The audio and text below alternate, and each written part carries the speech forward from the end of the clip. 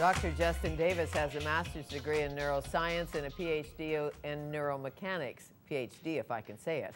Defining and building human brain fitness is one of his areas of expertise. He is on the team of a new brain game company called Nognz. It is my pleasure to welcome Dr. Justin Davis to Studio 4 to tell us more. Nice to meet you. Nice to meet you too, Fanny. Thanks for having Why us do I have a today. feeling you perhaps worked with Dr. Max Sinader at the Brain Research Lab, or did you? Well, I didn't work directly with Dr. Sinader. He is the director of the Brain Research Center, so he has really important jobs like getting funding for new buildings, getting funding for new research, hiring the best from around the world to come and work here. So he does that sort of thing. I was a grad student and I was the guy sort of boots on the ground getting the research done. So, yes. So what interested you personally in neuromechanics and neuroscience? First of all, what's the difference between neuromechanics and neuroscience? When I started out in the graduate program in neuroscience, I was doing a lot of wet bench work. So we used to work with little nematode worms, studying how they remember. Believe it or not, a very simple organism like that has a memory. So it was fun, but you're working late nights, you're working in a laboratory all by yourself, and I really wanted to work with people. So the opportunity came up to go over to the School of Human Kinetics and work with the neuromechanical group there, studying the neurophysiology of how we move and how we maintain our balance.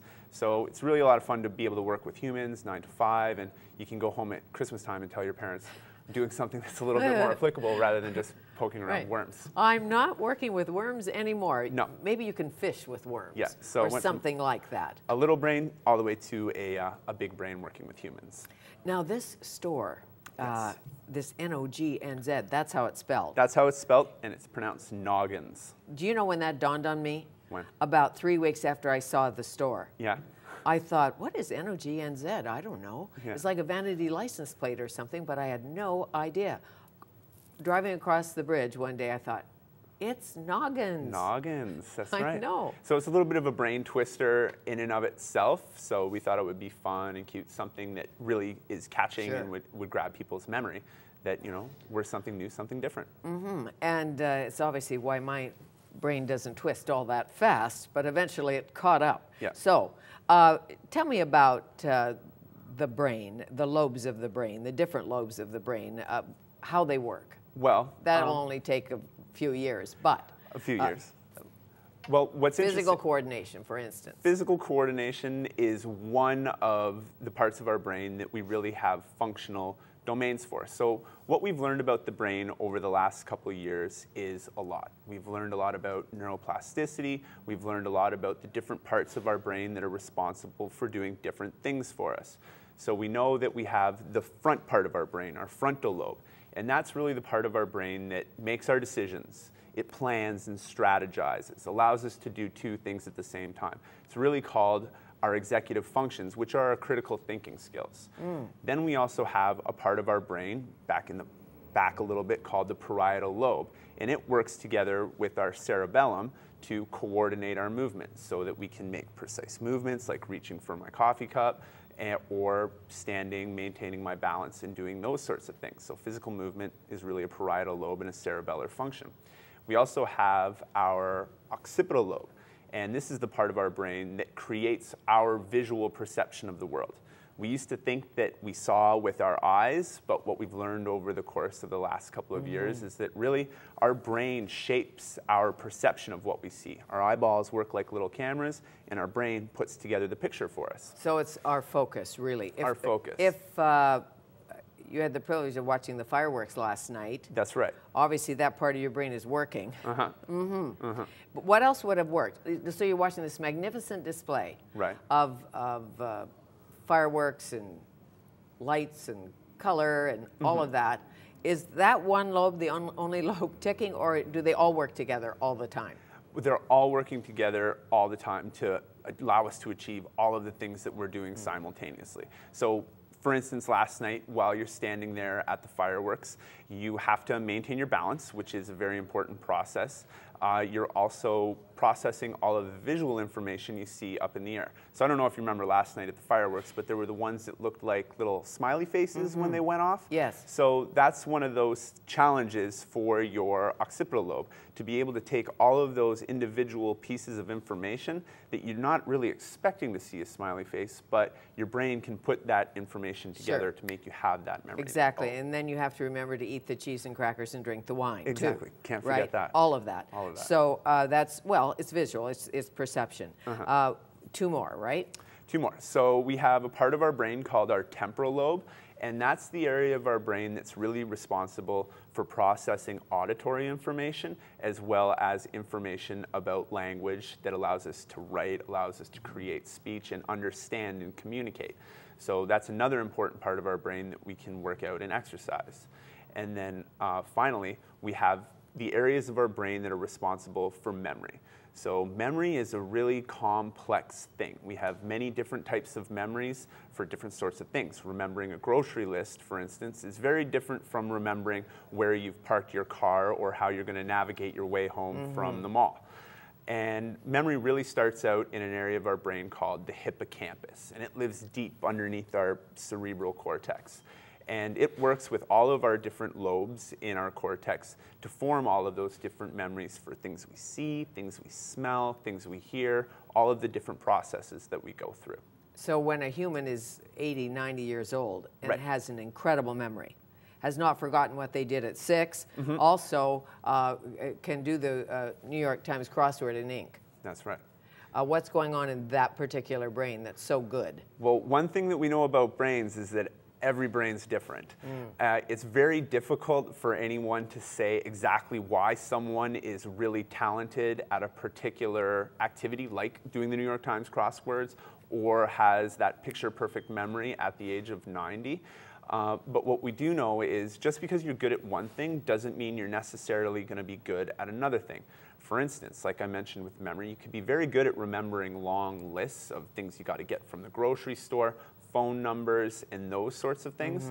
But like I said, remembering where your car is something totally different. Figuring out how to navigate around a new mall or a new neighborhood can be a bit of a challenge.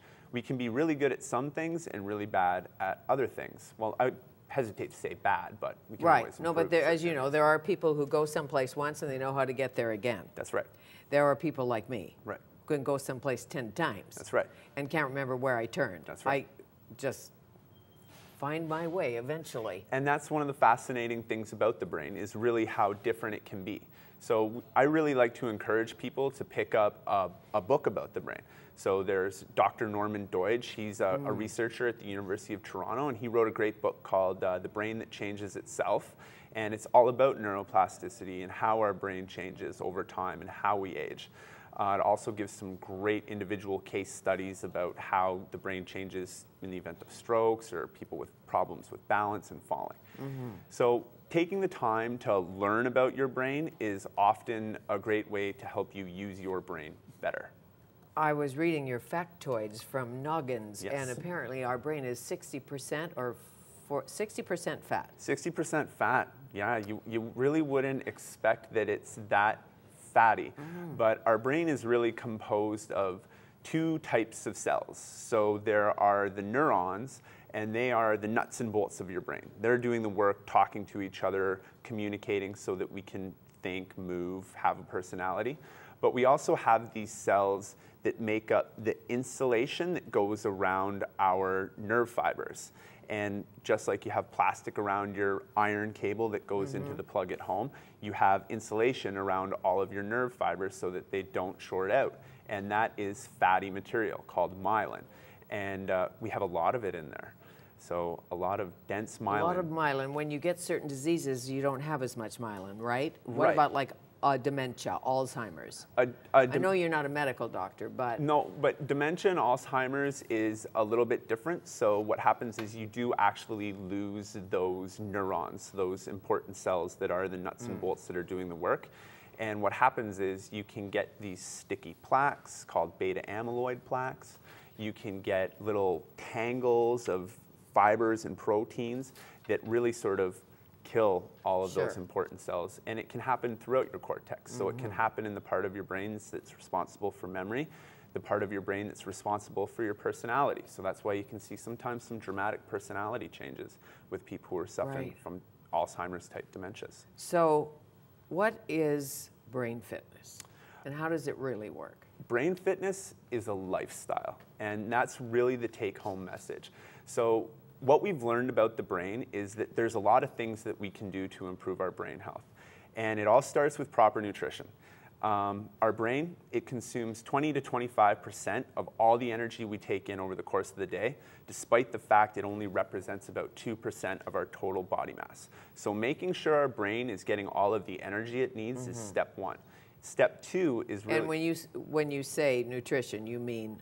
I mean healthy nutrition. Healthy nutrition. Don't go out and fill up fruits on, and vegetables, on Mars bars. Fruits and vegetables, as well as you can get fish. Well, fish is really good because of the omega-3 fatty acids that your body can't make itself. So when I say your brain's 60% fat, it needs those essential fatty acids, those omega-3s, to help build that myelin. It makes sense. And then we have a few sins, as you know. That's right. Drink too much, smoke, things like that.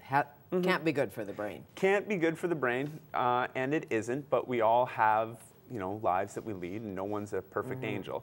But there are things that you can continue to do if you're leading a brain-healthy lifestyle. So physical fitness, exercise, I really can't stress this enough. Of all the things that you can do for your brain, getting out there and getting engaged in cardiovascular exercises that are good for your heart and lungs is important so that you can pump all of that energy-rich and nutrient-rich blood up to your brain.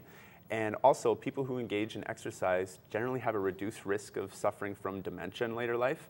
And little laboratory rats that exercise also grow more new brain cells in their brain than those that don't. So exercise is really paramount to your brain health. Is it a myth that we lose brain cells?